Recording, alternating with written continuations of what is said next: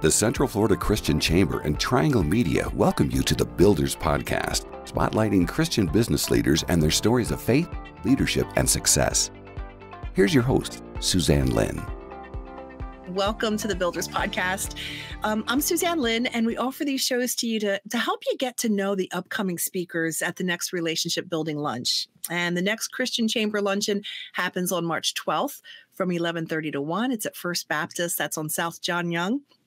And we really hope that you'll not only make it, but that you'll sign up early. And definitely you're going to want to see this guy. Jeremy Couch is our speaker for March, Dr. Jeremy Couch. Let me just tell you a little bit about him. He's the executive director and an assistant professor of leadership for the Orlando campus of Palm Beach Atlantic University. He's passionate about helping leaders accelerate their performance in order to build healthy and thriving team cultures, which is so important. Oh my gosh, I can't wait to dive into that, Jeremy. But he produces a leadership content podcast called Insights for Leading. It's also a blog, and that can be found at insightsforleading.com. And I wish I could say I had all that memorized, but my eyes diverted so I could see this. But Dr. Jeremy, I'm so glad that you're here. Oh, thank you, Dan. It's great to be here with you. I can't think of many topics that are more important than creating a culture, healthy atmosphere for people to succeed, because it not only affects us at work, but we take it home with us, right?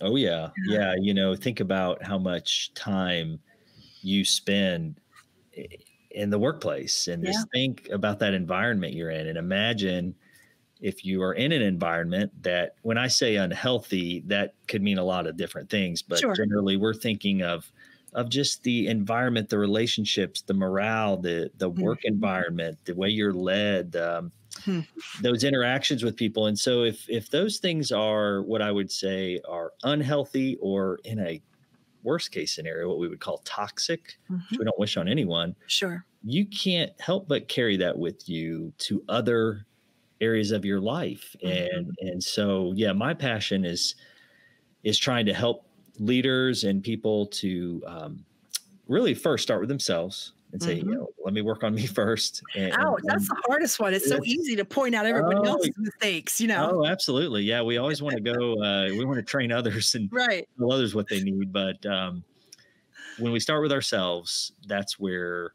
we can make a difference. And when we change our habits and we focus on building healthy, productive, positive habits, now we can go out and lead others well. We can create thriving, positive, uplifting environments where people feel encouraged and nurtured and cared for. And let's let that type of experience now carry with them into the other areas of their life, as opposed to that negative experience, which is probably more common in work environments today than we would care to admit. Yeah. Including Christian environments. Oh, for sure. And unfortunately right? We are human still. And unfortunately, Christian environments are just as susceptible to this, because we bring in our human weakness and our those negative tendencies and poor habits that result in, worldly type behavior and pride. Wow. Yeah. Yeah, boy, you start talking pride, that's where it's at the root of a whole lot of unhealthy behaviors. And so I think good news is we can change that. Absolutely. With good leadership. And absolutely. I think about the word leadership, and tell me if I'm wrong. There might be someone that says, oh, no, I don't have the title of a boss or manager, so I'm not in leadership. Can you kind of give us some perspective on that? Certainly. That is far too common. We naturally associate leadership, like you just said, with position. We think you have to have a certain position to be called a leader. Now, if you are in a certain position of leadership, by default, you are a leader, but it's possible that you might not actually do much leading. It's possible, you just occupy a position. So to the folks that are saying, hey, I'm not in a position, so I'm not a leader, I say, no, leadership is influence, right? Leadership is anytime you are, as Blanchard and Hodges say in their book, Lead Like Jesus. It's anytime you're seeking to influence the thinking, behavior, or development of another person you are leading. And if you were to look at it through that lens and look at your day, I guarantee you could find at least one other person where you were doing just that and you were exercising leadership. So changing the mindset is to get you to recognize that even if you don't occupy a position, every day you still have the opportunity to lead through your actions and the things that you are doing and the example that you're setting. Many times it's the example you're setting is one of the best ways to lead. I'm going to go out on the ledge and say we have lots of leadership opportunities before we even leave the house. What about with our kids and our spouse and going to the drive-through for morning coffee and all these things? It's a dominoes effect of your leadership, right? Oh, of course. You're so right. As soon as you wake up and you've got family in the house, you have the opportunity to lead right there. And then, like you say, step out the door. Who are you interacting with? Who are you having, these moments with where you get to decide, how do I treat this person? How do I carry myself? As a Christian, we would say, well, let's go out and let's be light, right? And let's be positive. Let's be different. But oftentimes we're rushing out the door and we're caught up in our day and the things that are heavy on our mind or the meeting that's upcoming or whatever. And now we're stressed out. And then there's traffic because we know in Central Florida that that's all around us. And so we've got these stressors that can take us off course and cause us to exhibit bad leadership, right? We can influence in a negative way too. So it's a choice. And I say that a lot is that, every day it's literally like, it's a daily choice to say, am I going to serve or am I going to be self-serving?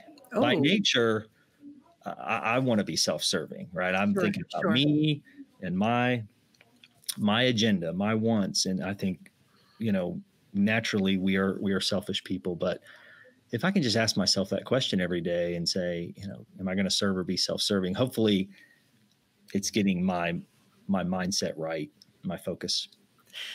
It's interesting because as you say that, isn't ultimately being a good leader getting us to the destination we want to be at? Well, yeah, for sure. I mean, that's the whole idea is like we think that instant, lashing out or saying something sarcastic, that's getting us actually further from our self-interest. Oh, no doubt. Yeah. We are allowing those negative moments to take us off course. And it's something triggers us, something helps us or causes us to lose focus. And I think there's that side of us that's just exercising our human weakness. And for whatever reason, we allow that to overtake what we know we should be doing. And we react instead of maybe responding. And that doesn't sound maybe on the surface like, is there a big difference? And that's actually something even in Lead Like Jesus, which I already mentioned, because there's some great content in there, but they talk about this idea of, do you react or respond? React is usually out of emotion. Response is taking a moment to think through this, to reflect, to maybe step away and just maybe ask a question, maybe really take a breath. Those things may seem small, but in the moment where we are weak and we are prone to reacting, it can make a tremendous difference in how we then end up handling that situation. Yeah. Jeremy, we're going to take a quick break. We'll be right back, and we're going to talk about another difference of two words that I've heard you talk about. So hang on just a second. Do you have valuable information to share? Are you looking to build a relationship between your brand and your target audience? Are you able and willing to talk about your products, services, and/or industry on a regular basis? If you answered yes to these questions, then you or your organization needs a podcast. Podcasts are the new talk radio. 144 million Americans listen to podcasts, including 90 million on a monthly basis. Podcasts are in demand because consumers want information on demand, on the go, and in a personal, relatable way. At Triangle Media, we take care of every step of your organization's podcast. From idea creation to recording and editing through distribution, it couldn't be easier for you. We even offer white label podcasting services for agencies who want to offer podcasting to their clients. Contact Suzanne Lynn at trianglemedia.biz to learn more and ask about video podcasting too. Well, Jeremy, welcome back. And one of the things that I've heard you talk about is the difference between desire and action. Can you talk about those?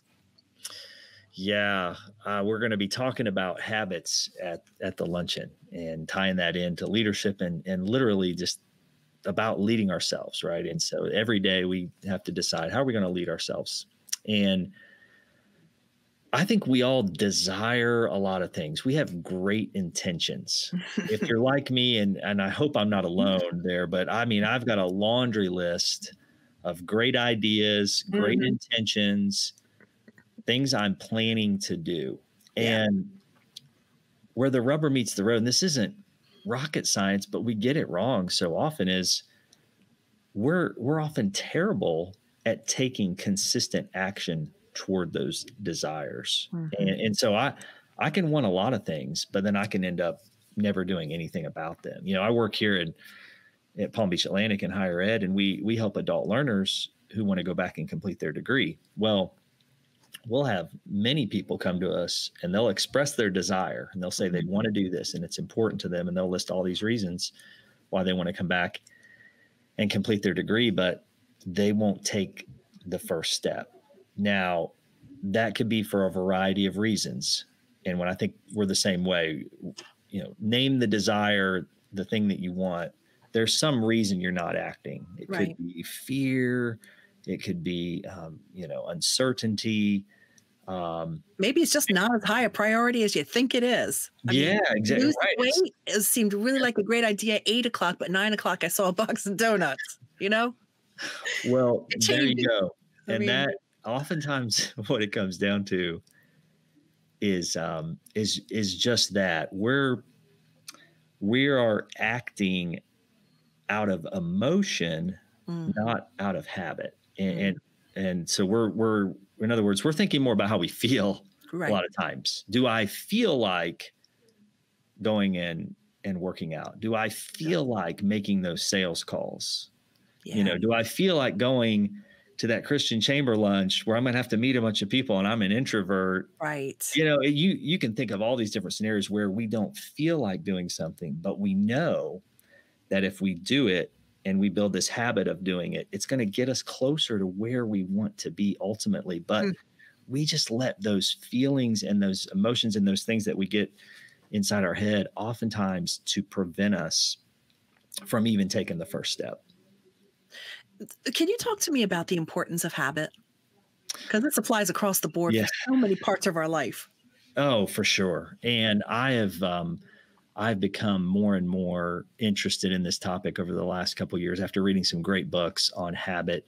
And I'm convinced that it is the key to our success. I know that that sounds very, motivational speaker like, but just think about our day and the things that we're doing, whether it's in our spiritual life, in our relational life, our professional, our work, our business, our health. You name the area of your life, just think about, and then just inventory your habits and put those up against maybe what you would say your goals are in each of those areas. And when I do that, I'm usually a little bit discouraged because I go, okay, I'm saying this is important. Right. And I'm saying I want to achieve this. But my day-to-day habits, the little things, are not lining up. And so where I think we go wrong a lot of times is we feel like we have to do these remarkable things, right? Like go big or go home. I've got to, I'm going to get in shape. Okay, that's it. I'm going to go run a marathon. Have you ever run before? Or we just, you think of the thing, but we go to the nth degree there, and we we go too big, and then now we become discouraged. And so I think what's happening is we're minimizing the potential impact of small daily gains and small steps repeated, though. See, and that's the key. A lot of times we're after the magic formula. We just think this, the silver bullet, it's going to get us what we need, right? As opposed to just establishing daily, consistent, repeatable habits and just continuing to do them day in and day out. And then we look back 3 months, 6 months, a year, and we go, wow, look where we came from. Yeah. And I think that's where we struggle, and we can easily lose motivation. New Year's resolutions are notorious for that. I mean, here we are. February. What New Year's resolution? I'll worry about next year's resolution. That's right. That's right. I'll set another one and I'll break that next year. And it's again, we think, okay, new year, it's going to be different. And we just think that we're all of a sudden, we're just going to become motivated. Right. And oh man, we're going to conquer the world. And no, what happens? Life hits you, and you give up on all these great intentions because you didn't establish a system of daily repeatable habits that you get to the point where they are automatic. A habit becomes a habit when it's automatic. We don't think about it, and we just do it, and we don't go, do I feel like doing this? No, we do it. We do it. Really, I mean, that's profound to me, because when you have a habit established, you go, this is I can't go to sleep until it's done. It doesn't matter what our excuses are then. It's on our to-do list, and we feel a sense of emptiness or a void if we don't do it.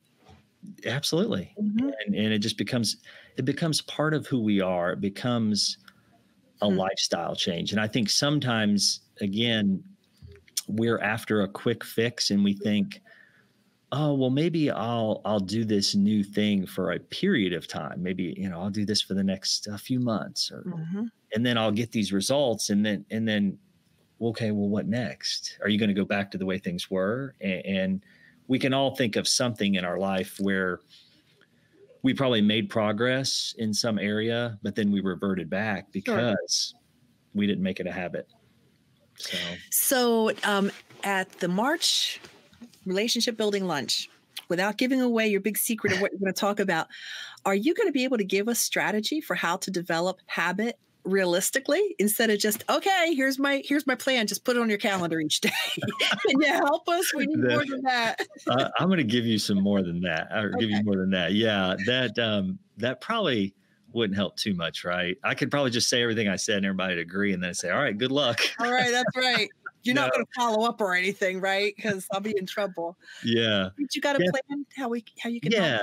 Definitely going to give some tips. Obviously, our time is fairly limited, but certainly some key takeaways that when you walk away from the lunch, I want you to have something actionable. Anytime I speak, it's always, okay, what's your takeaway? You just didn't come to hear a talk. You say, how's this going to impact my life? What's in it for me? And that's good. We want you to come and learn and grow and help your business, right? And help your relationships and all those areas. So yeah, definitely going to look at helping you build a system and put in some very actionable items to change your habits. Now, again, I'm going to give some tools, but as we've already stated, it really comes down to, are you willing to maybe put in some hard work? Are you willing to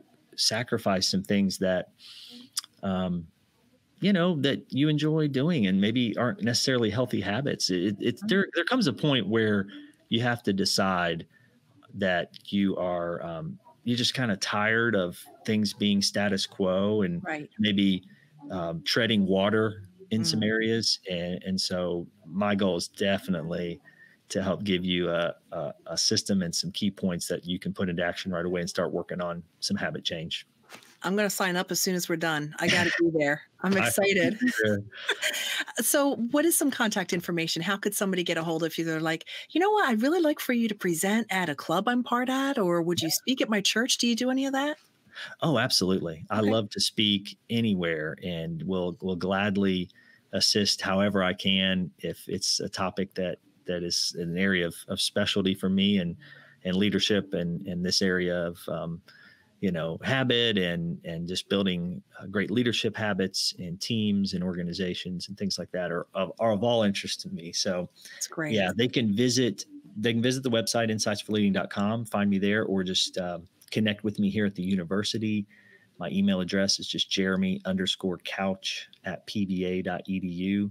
Okay. Would love to connect with anybody that could use some assistance. Very good. Jeremy, thank you for being here again. It is March the 12th. I just want to double check myself from 11:30 to 1. It's the relationship building lunch with the Orlando Christian Chamber. So thank you so much for being here. Thanks, We'll see Suzanne. you next month. We'll see you on the 12th. So Looking forward to it. Thank you.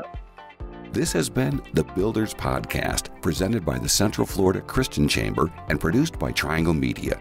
If you're interested in having a program like this for your business, contact Suzanne Lynn at trianglemedia.biz.